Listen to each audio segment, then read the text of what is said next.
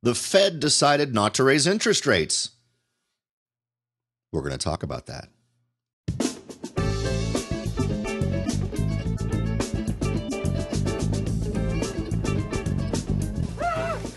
None of you seem to understand.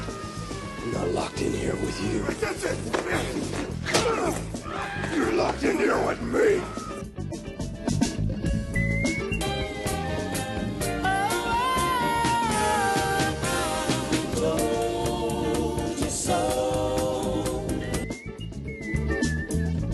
Hello, everyone.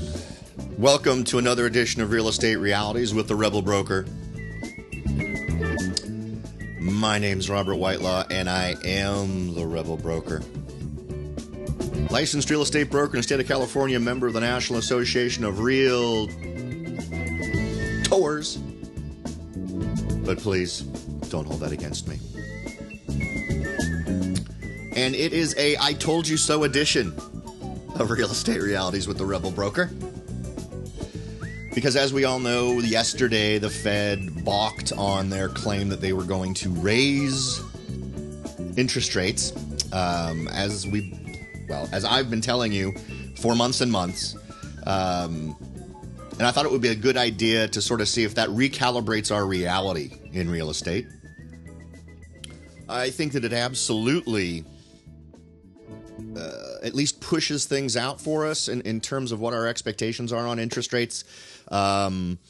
We have two more windows before the end of the year when these people with whom we apparently can't live without will once again come together to decide whether or not they are going to raise interest rates.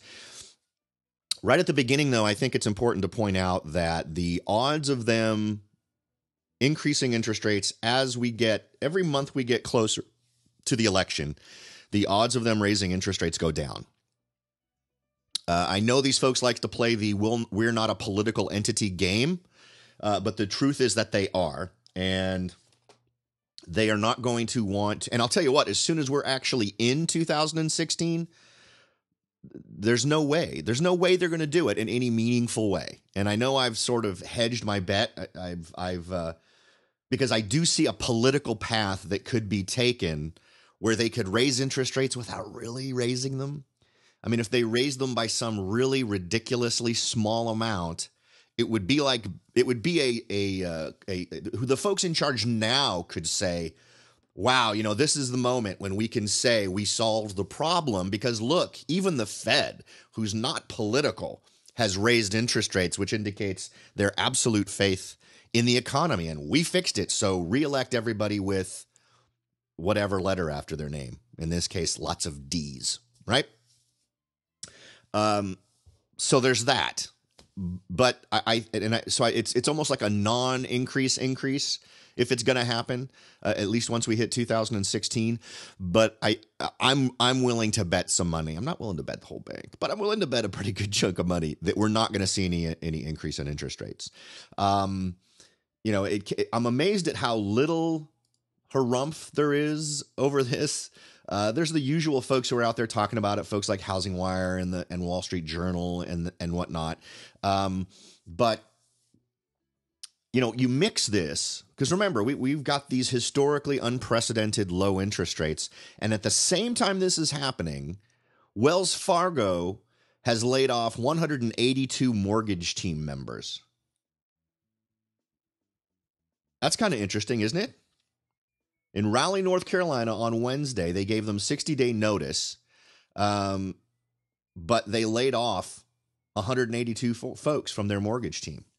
So, given all the various things going on in the marketplace, given the fact that calling things robust is nuts, in terms of folks buying properties and making use of those interest rates, to the point where folks like Wells Fargo think that the smart business move is to reduce the number of people who provide that service, makes it a little tough to make the argument that a raise in interest rates makes sense. Now, I'm sure I've made it clear before that I would much prefer the Fed not even be deciding this stuff. I'd much rather have just the markets decide. Let the markets decide what interest rates should be. And since this is primarily a Fed-focused show, I am going to strongly suggest that you get yourself a copy of The Creature from Jekyll Island.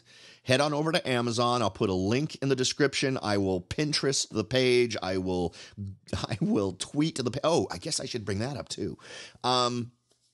So I went ahead and did the whole post a episode to YouTube thing yesterday. So it should be up there for your enjoyment. I'm going to go ahead and keep doing that. Hopefully it'll get better as time goes on. To be really super honest, it's been a ridiculously long time since I've done any posting of stuff to YouTube. But yesterday's show is up there, I believe. I posted it and then I just sort of walked away from it. I did do the posting, but I'm not seeing it up there as something that you can play. It's stuck at 95% process, so I'm not sure why that's happening. So what I'm telling you, though, is from today on, go ahead and expect to see the shows showing up in YouTube with some level of additional information. It'll probably be, if there are graphs and things, I'll be putting those into the video that'll go up to YouTube. And I understand that on YouTube, we're able to annotate and put links and all these other kinds of wonderful things. So it'll all be embedded in there so that you can take advantage of that. I'm also testing out posting episodes to SoundCloud. Now, SoundCloud is a little bit odd. It's a thing where it would exist separately, so I can't track, except by going to SoundCloud itself, track who views it. So I'm not sure I'm going to use that as a daily thing. If folks out there really love SoundCloud and think it's fantastic, maybe it's worth the effort to do it. But I am going to be posting, at least for a while, episodes up to SoundCloud. There's no way for me to set it up to automatically post or for it to point back to where my files actually live. But there seem to be a lot of people on SoundCloud. I got an awful lot of folks who seem to like it. It's only been up there for less than 24 hours at the time I'm recording this, and it's gotten a lot of notice from folks clicking it and whatnot. So I'm assuming it's a good thing, and so you can take it for a ride there. What else? And Pinterest is going to be going full speed today. So those are all the various ways. I also strongly suggest you subscribe to my Twitter feed. It's a great way to get access to all the various articles that I think are noteworthy happening in real estate on a daily basis. And I don't take photos of my favorite food of the day and post it on there. So it tends to stay more focused on what the topic is. So strongly encourage you to do that. You can find that over at therebelbroker.com. Just go to therebelbroker.com. In the upper right-hand corner is a sort of a little floating menu of stuff, and it's the iTunes feed. It's the RSS feed for the whole site. It's also to the Google Plus page. It also goes to, there's a thing for Facebook. There's a thing now for Pinterest.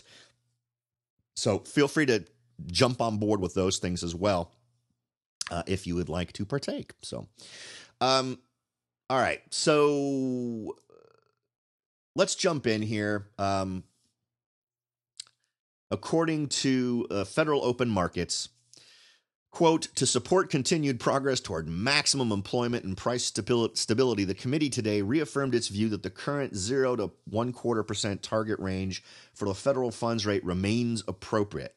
And let's kind of put this into context, because the fact that we haven't seen an interest rate increase is kind of interesting. The Fed has not raised interest rates since June of 2006. All right. Let's kind of put that into context. That's before true smartphones were invented. If I'm not mistaken, the iPhone came out in 2006 or 2007, right? I bought my first iPhone when I moved back from England, and that was in 2007. And if I'm not mistaken, it came out in October of 2007, right? So that's before the iPhone. It's also before Twitter existed. So that's a long time. I mean, think about how long, think about these institutions in your daily life that you now think of as having been there forever. Interest rates have stayed this low that long. Now, I got to tell you, that one piece of data alone, if that doesn't spell scary stagnation, I don't know what does. Let's see. The Mortgage Bankers Association, Mike Frattantoni is their chief economist, and he was quoted as saying, mortgage rates, which have been just above 4% recently, are likely to end 2015 closer to 4.3 and could reach 5% by the end of 2016. So I actually think this guy's nuts. I wouldn't be surprised if maybe by the end of 2016 we might see a 5% interest rate, which will just coincidentally occur right after the elections. But I don't see them going up to 5%. I think this guy's on crack. So take that for what it's worth. He goes on to say this increase in rates will lead to a reduction. And there's a reason why I think he's an idiot, but hold on. This increase in rates will lead to a reduction in refinance activity. However, the continued strengthening of the job market will more than offset the gradual increase in rates, and we continue to forecast stronger housing markets in the year ahead. Actually, he doesn't have the stupidest quote of the day. Let me see here. Who does? We'll get to it eventually. I've got them. I've jotted them all down here. So again, I don't think this guy's quite calibrated to reality.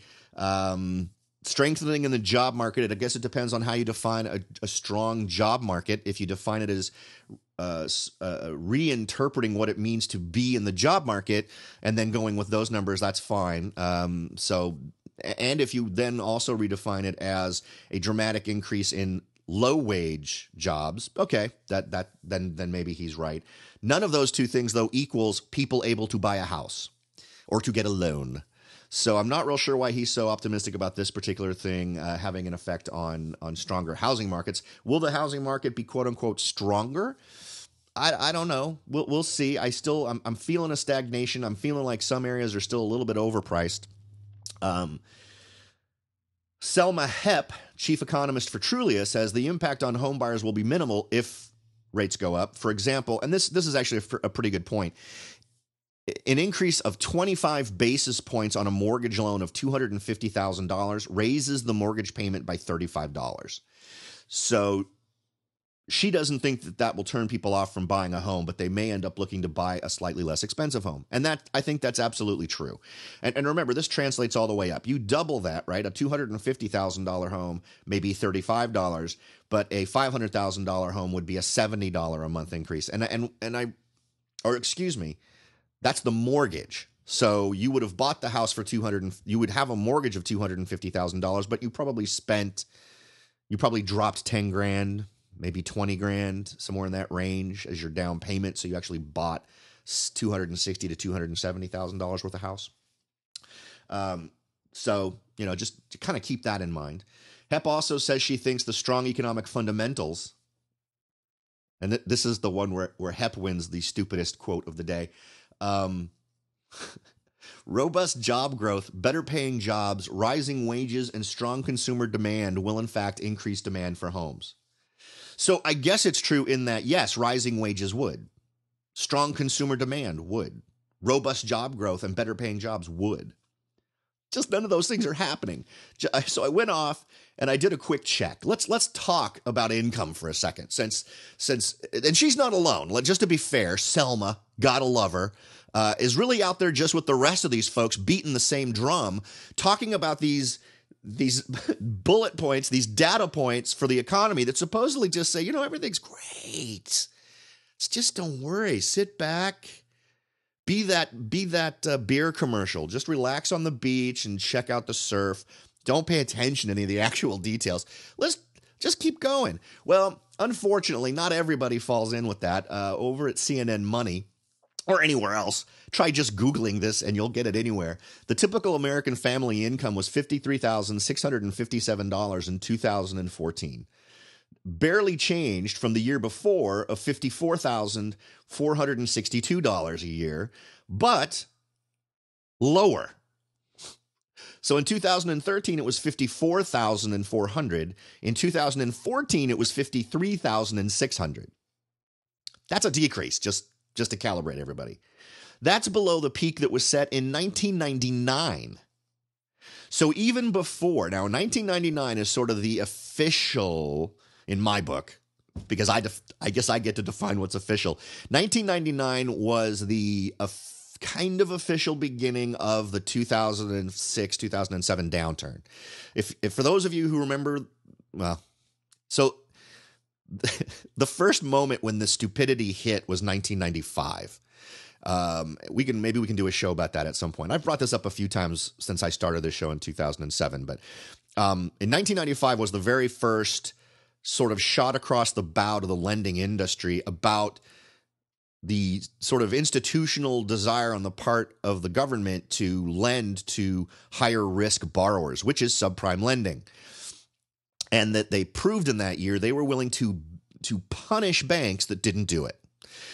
No one really caught on to the fact that suddenly these amazing zero down loans and stated income loans were really going to happen. They weren't really happening. They didn't become mainstream till 99, 2000 really, at least for me perceptively as a guy in real estate at the time. I didn't start to see that kind of goofy junk until 2000 and 2001. So this peak obviously is sort of in line with the dot-com bubble thing that was going on.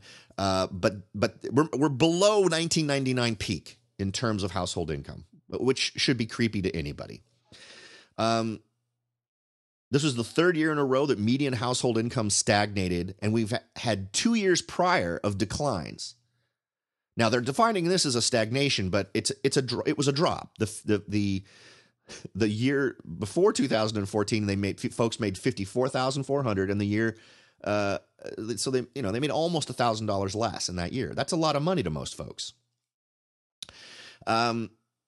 Let's see. Whites saw their incomes decline 1.7%, while blacks, Hispanics, and Asians saw no significant difference. Median income remains lower than it was in 2007. Some 1.2 million more men and 1.6 million more women are working full-time, year-round respectively. Still, no growth in the income. Right? So, despite the fact we've had these growths, supposedly the number of folks working, we're still not seeing these increases. So I'm not sure where they get this, love the rainbow idea that wages are rising. They are not rising. They are coming. We are in a point where we've seen nothing but dropping household income, with now what they're defining as stagnating, but what still went down just shy of $1,000 a year. That doesn't strike me as 3 years of declines with stagnation. That for me is 4 years of decline. And for those of you who are out there paying your bills, a little less than $1,000 in your kitty at the end of the year is probably what you would call a decline. You probably wouldn't call that a stagnation in your income. If you made $10,000 last year and you made $10,000 this year, that's what you'd call a stagnation. And maybe we can plus or minus at $20 or $30, but hundreds and almost $1,000 difference? No, that's not a stagnation. That's a decrease. Here's another one of my favorite folks. Jonathan Smoke, chief economist for Realtor.com. He actually thinks that a hike may be good for housing. So maybe we're setting the stage for that. We're setting the stage for this concept that raising the interest rates is a good thing. Although remember, each of these guys have their own thing that they're interested in seeing do well, right? I don't want to make the implication that all these dudes are just sort of dancing to some tune that maybe some political guy's playing, but clearly Jonathan Smoke has got Realtor.com has a vested interest in wanting to interpret everything in a way that makes more money for Realtor.com, which means more real estate agents getting listings, more homes for sale, more sellers, more buyers. That's where his ship gets paid for, right? Smoke says he believes a rate hike may be the catalyst to get some people who have been waiting for varying reasons to go ahead and take the plunge on a purchase.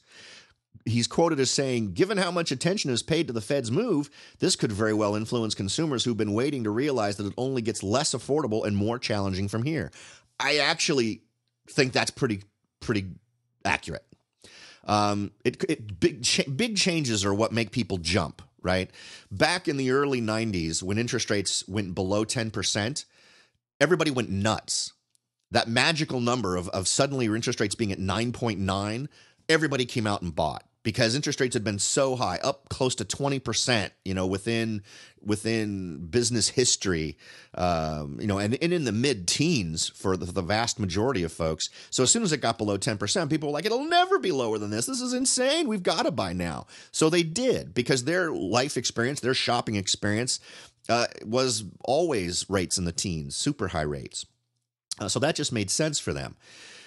I actually think if people see interest rates going up and expect them to continue to go up, that may be something that pokes them with a stick to get them to make a move.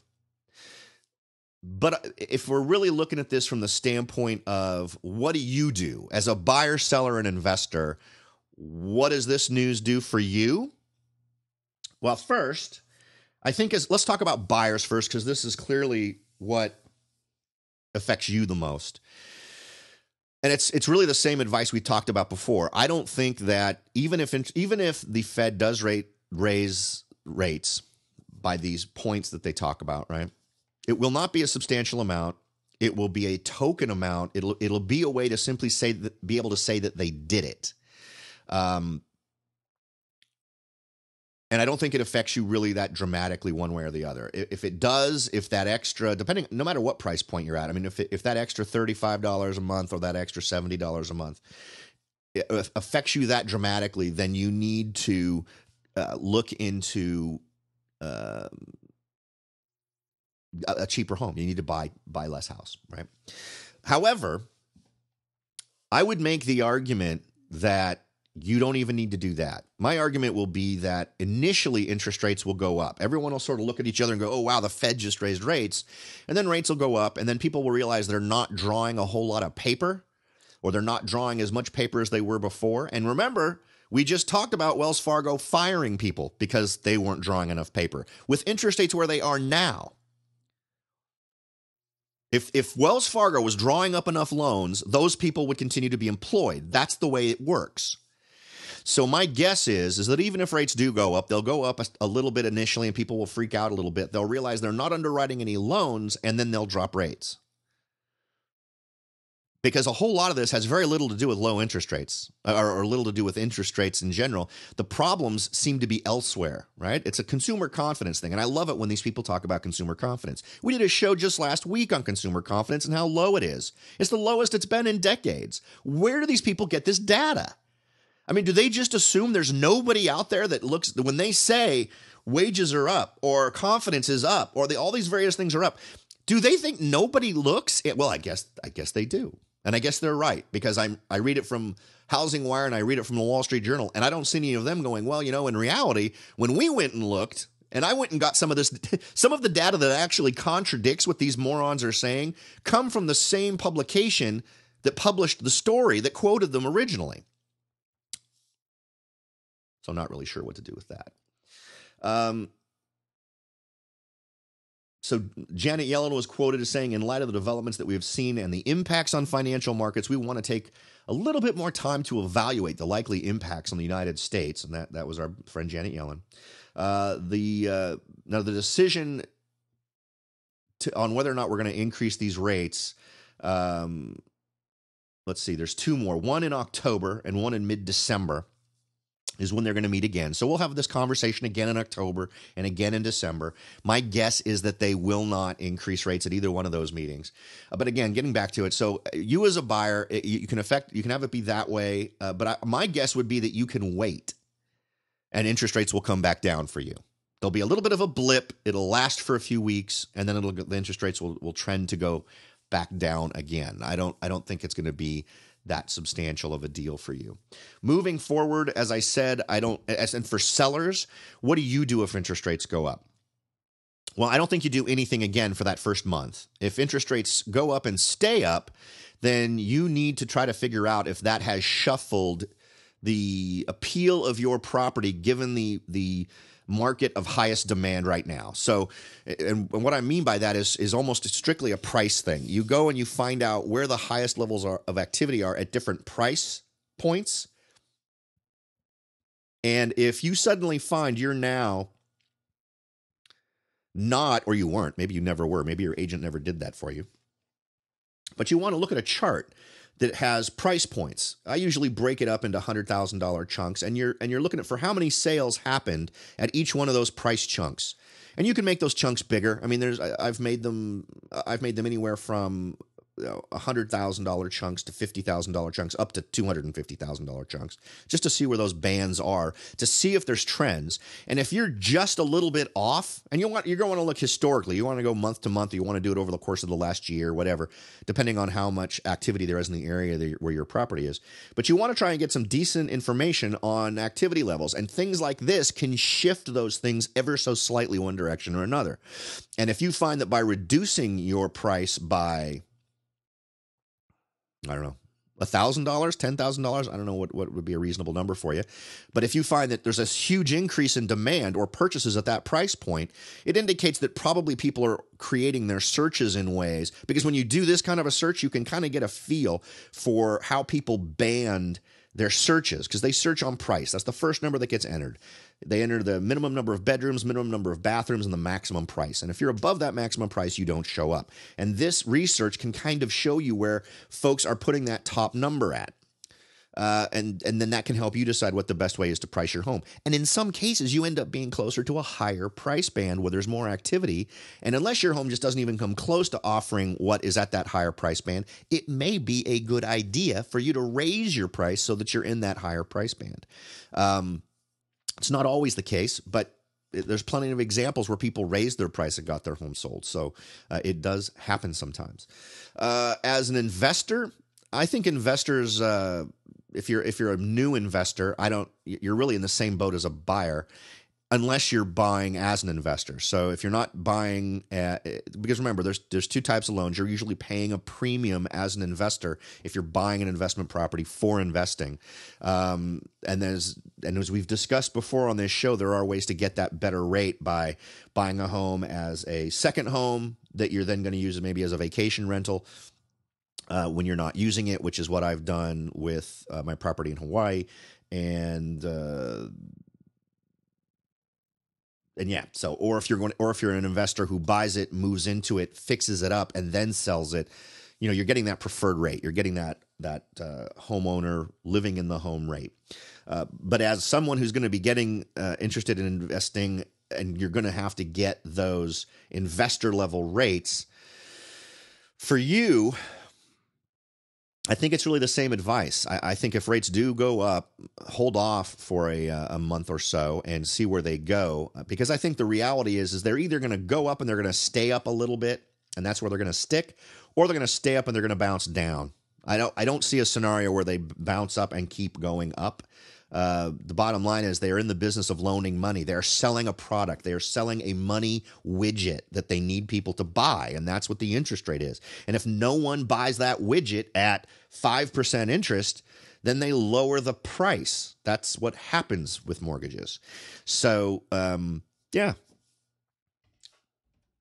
Frankly, I don't think there's a lot of harumph here. I don't think there's a lot to get worried about just in terms of the mortgage stuff. It's still very disconcerting for me to see these guys quoting different things that are just, you can do a quick Google search. You don't have to listen to me. Do a quick Google search on any one of these things that are reasons why everything's coming up roses, and that's just wrong. It just doesn't make any sense to me. But I guess everyone's got something they're trying to sell. And in this case, they're trying to sell this idea that ultimately maybe this rate hike is a good thing, or it demonstrates how well the market's doing. I'm not real sure. They're selling a perception, and I'm not sure that buying that perception works to your advantage if you're a buyer, seller, an investor, or pretty much anybody else for that matter. All right, folks, that's about it for today. It's Friday. I hope you all have a fantastic weekend. I am working on my very first potential webinar. I'm putting together the technical side of it right now. So I am hot for a topic for this very first webinar. I would love to hear from you what you think would make a great topic. If you are super familiar with webinars, maybe you've participated in a lot of them, I would love to hear what worked, what didn't work. Give me some feedback here. I want to make this an absolutely valuable thing for you. And of course, this webinar is going to be absolutely free to you. It will be available to anyone who has put themselves on the list of joining the rebellion. You can head on over to the website, therebelbroker.com, and a little dialogue will pop up and ask you for your name and your email address. If you join that list, you're a rebel, and you're ready to be given the opportunity to participate in these events for free. But I absolutely want to be totally in touch with what your biggest questions are, what your biggest concerns are. I don't want to just randomly pick stuff. I may get lucky and hit a topic y'all like, and that's great, but I really want to get feedback from you on what scares you the most. What are the things, whether it's a specific real estate thing or whether it's a achieving your goals thing or whatever, I want to help you find that out. And what the great thing is by putting together more of a formal webinar thing, I'm going to invite folks who know more about stuff that I don't know to try to provide you with some value in addition to what I can provide. There's no downside to having more participants if these are folks who've done it and been there. So that's what I'm about today. I'm about rustling up interest on your part for this webinar. Absolutely in the earliest stages possible. As I said, I'm just looking at the technical side and what's the best way to deliver this. So what do I want from you? Give me feedback if you've had experiences with webinars in the past, and let me know what worked and what didn't work. Topics. What are the things that scare you the most? What do you feel like is keeping you from succeeding? Do you want to succeed, or do you want to start a path onto success and you haven't really started yet and you don't know why? Give me the circumstances. Let me know what's going on with you, and I'd love to try and address that either in a show if it's not a webinar length type of topic. But I'd love to hear back from you directly on things that are utmost in your mind and what scares you. And with it being coming up to October, scary things should be the theme, right? All right, folks. Thanks again. Have a great weekend, and I will talk to you on Monday.